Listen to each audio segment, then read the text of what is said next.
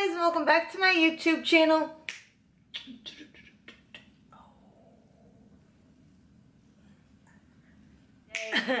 Today I want to talk to you guys about why I actually decided to stop using Devacurl. I had similar experiences to some of the ladies that have posted about their experience. So without further ado, why don't we get right into this video so y'all can hear the tea and know what happened.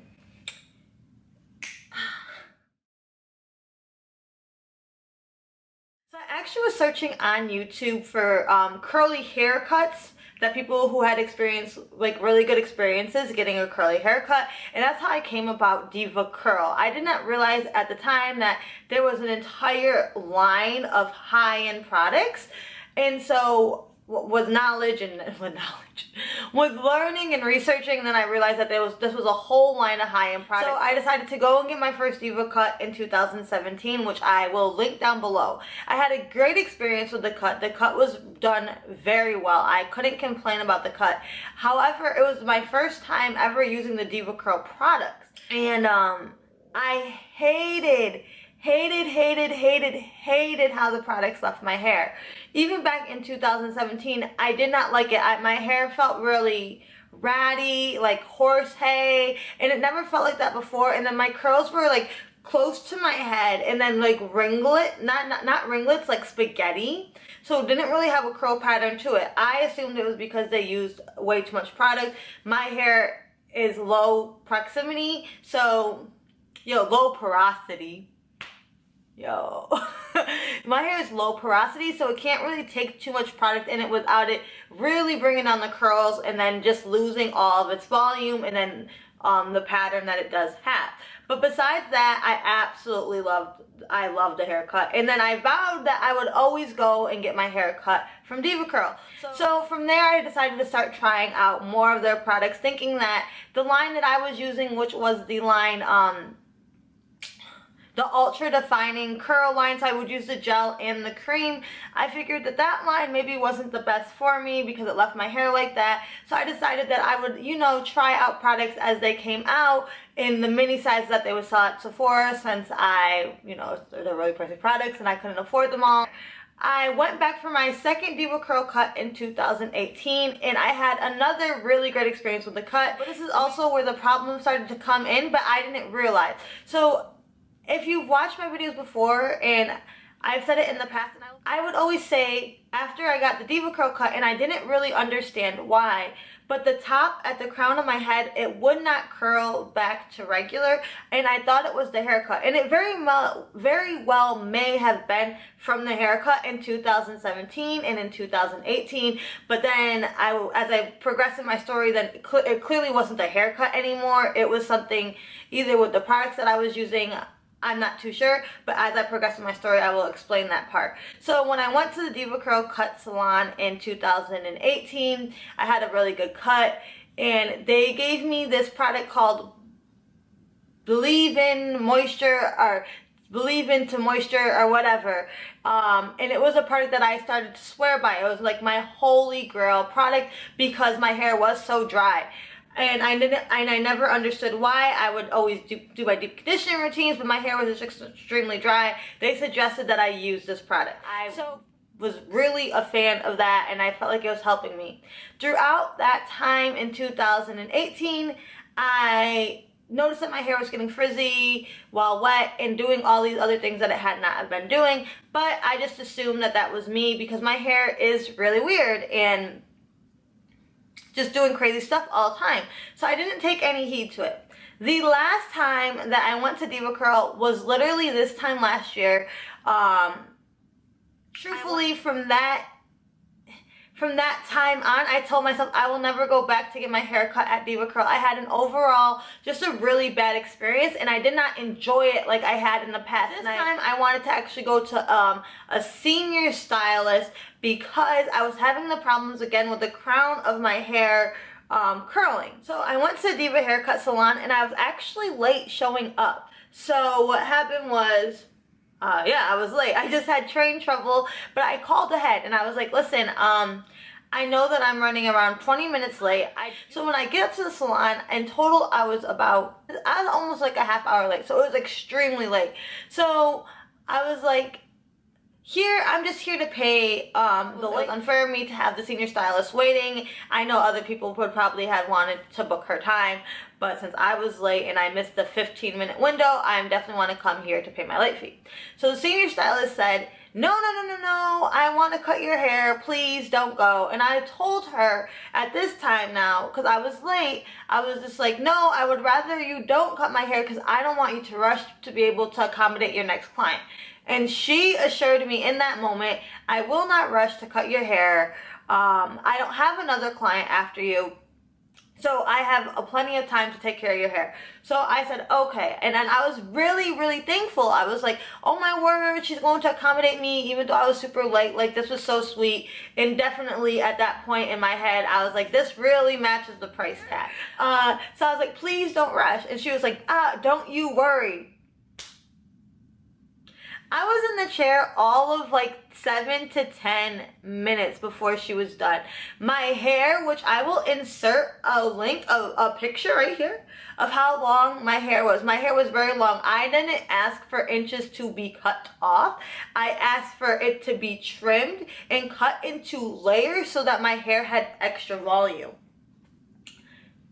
Honey, when I got out of the chair, my hair was extremely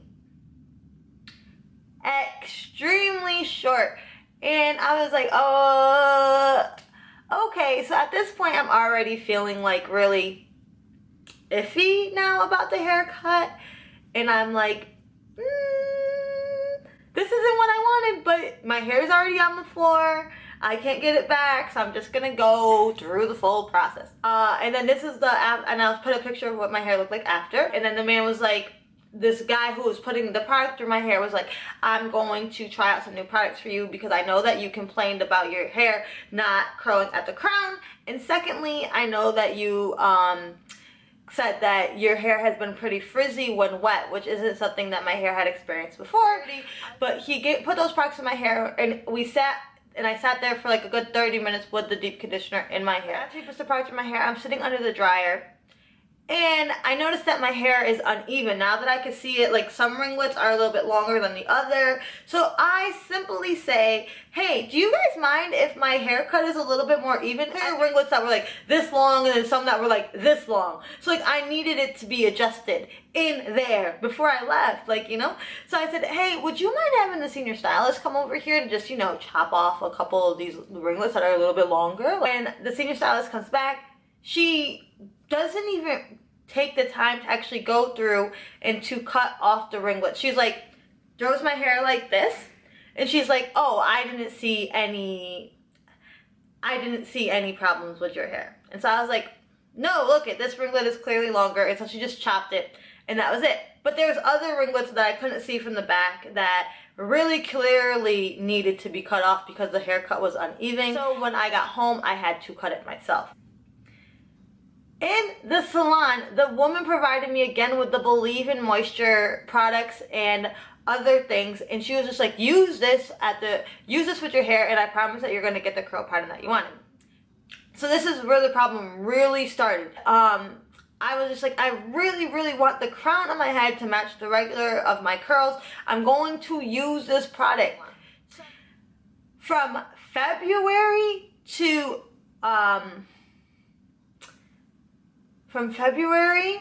to mid-summerish, I was using the Believe in product solely on the crown of my hair.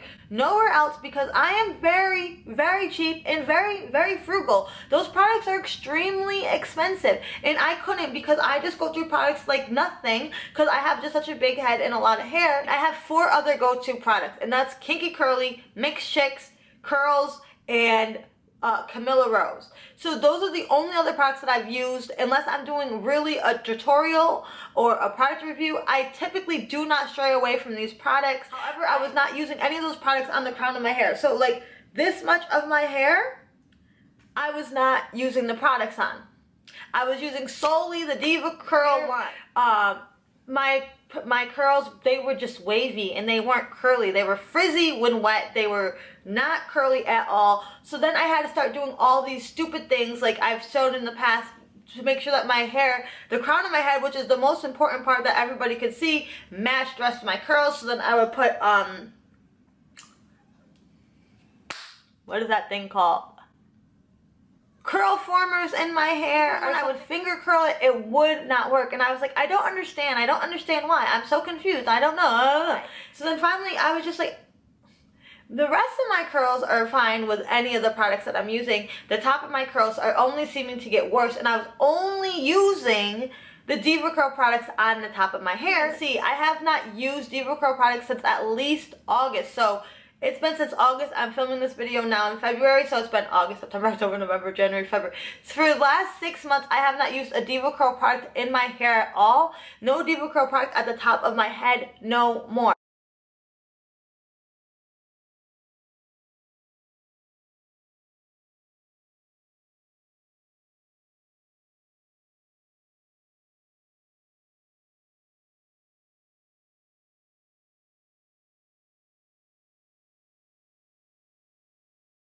The crown of my head always had the most problems doing the perfectly defined curls. Using the Devacurl products worsened the top of my head instead of strengthening it. I was like, no, it must be something wrong. It must be the cut. It was none of that. It was the product, and it was ruining my hair more and more each time. So I stopped using it in its entirety. My hair up almost every single week. I don't usually leave it out because I would have to literally cut off the top of the head. What? I had to cut off the top of the crown of my hair to make the curl patterns come back regularly.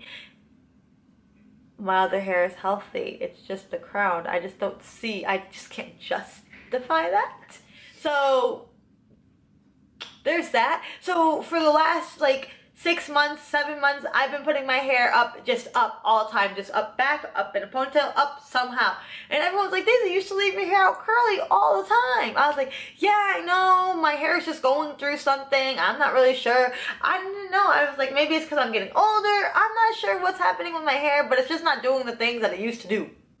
So yeah, I didn't want to put a damper on all the people who are reviewing about Devacurl, but I did want to share my story and what happened with me and why I decided to break up with Devacurl. And I do want to make a disclaimer. I didn't film this video last year, one, because I was taking a hiatus off of YouTube for an entire year. Don't ask me why. I was trying to focus on career and everything. I don't know. But also I didn't film it because it's really not me or my personality, because I felt like I was only solely going to film a YouTube video and it would have only been negative things to say because I had such a bad experience.